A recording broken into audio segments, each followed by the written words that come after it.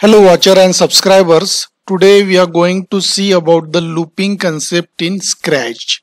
So this is the proper definition of looping. Looping in a programming languages is a feature which facilitates the execution of set of instruction repeatedly while some condition evaluate true.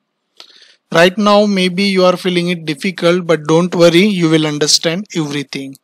So whenever in a programming language you are getting such kind of output or you want certain kind of repetition. For example, here A is repeating total 5 times. So in that case you can refer the looping. Suppose 1 is repeating total 5 times. So you may use looping.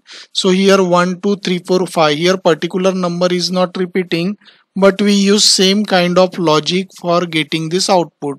For example, if you increment 1 by 1 you will get 2. If you increment 2 by 1 you will get 3. So same kind of logic is there, so we will use looping. Here also you will use looping because so here 1 after 1 4 is there, after 4 9 is there. So 1 into 1 is 1, 2 into 2 is 4, 3 into 3 is 9, 4 into 4 is 16, 5 into 5 is 25. So in for getting every number we are doing the square concept as you learn in the math. So same kind of logic is repeated in a program. So in that case we use the looping. So looping concept is used whenever you are repeating same kind of instruction or same kind of logic in the program. We refer the looping, because the use of looping is it save time and the coding effort. How it save the time, that we will see in the programming. So in the looping in the Scratch tutorial we will see first forever loop. It never ends and repeat some statement again and again. That is the important point of the loop. So forever means what happen, it execute again and again and it never you can say end. That is what forever loop. Next loop is, you can say, repeat loop. Repeat loop means it repeats some statement fixed number of time. For example, if you want some statement to be repeated 3 times, then we will prefer repeat loop. Okay. If you want to execute statement again and again, okay, till your script will run, then you will use forever. But suppose if you want to repeat your statement fixed number of time like 3 times, 5 times, then we will use repeat. And the last is repeat until loop. It repeat a block of code till a stopping condition is met. Okay, so by using repeat until loop, the particular statements are repeated when it is reaching to particular end destination or particular criteria, then loop will stop.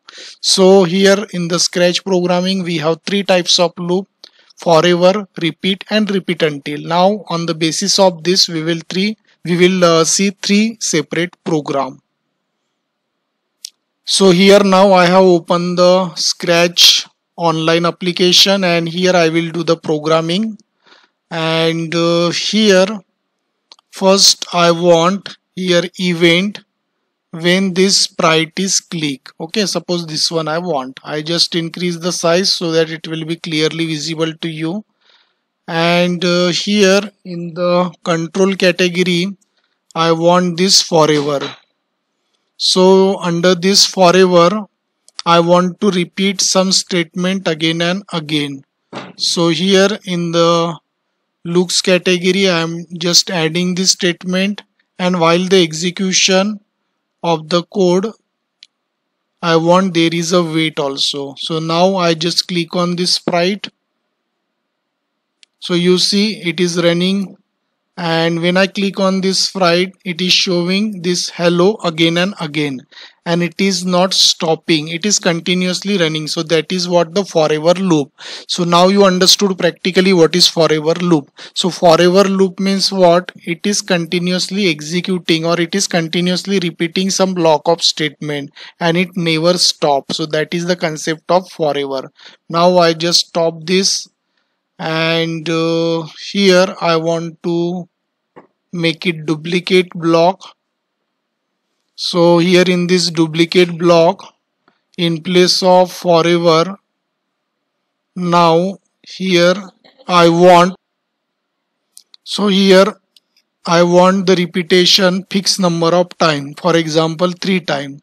So in place of when the sprite is click, I want here different action. I want when the flag is click. So when the flag is click, it will be repeated 3 times. This is first time, then second, then third one. Okay, then after that it will not repeat. So whenever we click on this flag, it will repeat this coding 3 times. First time it will show hello, then it will wait 1 second, 2 times, 3 times. So in this way, if you write here 5, it will be repeated 5 times. So that is what the repeat means. It is repeated a fixed number of time.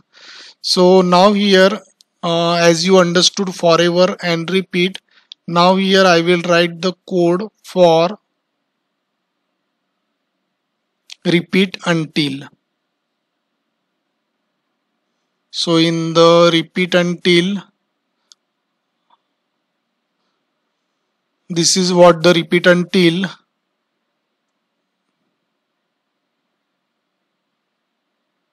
So here in this story, actually I would like to add a sample background, you can say. Suppose I am adding this background, and along with that I am adding, suppose, one more sprite, that is balloon.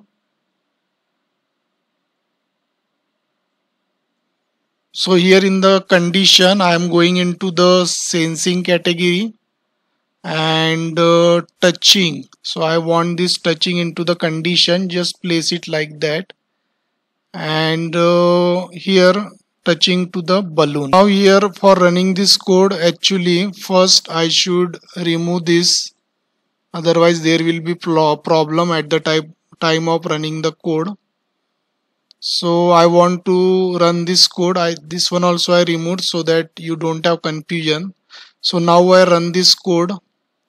It is showing hello. So it is continuously executing, and when it will touch to the balloon, now you observe there is no output. So what happened here?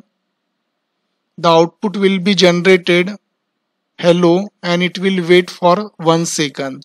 But when you run this, you see output is coming, but the condition is that when it touch to balloon, okay, then it will stop. Okay, so repeat till touching to the balloon. So once that criteria is met, then it will satisfy and it will stop the running. So in repeat until, what happen, it will repeat the block, and when it jump to particular criteria, then at that time, or particular condition, then at that time its condition is false and it will stop working. So I hope, dear student, you understood three loop forever. Forever means continuous repetition. Repeat, after that we had seen repeat. Repeat means it is repeated a fixed number of time. And third one is repeat until. So repeat until means it is repeated, and once it satisfies particular criteria, then it will stop working. So I hope, dear student, you understood this and you have to practice also. Thanks for watching this. Thank you.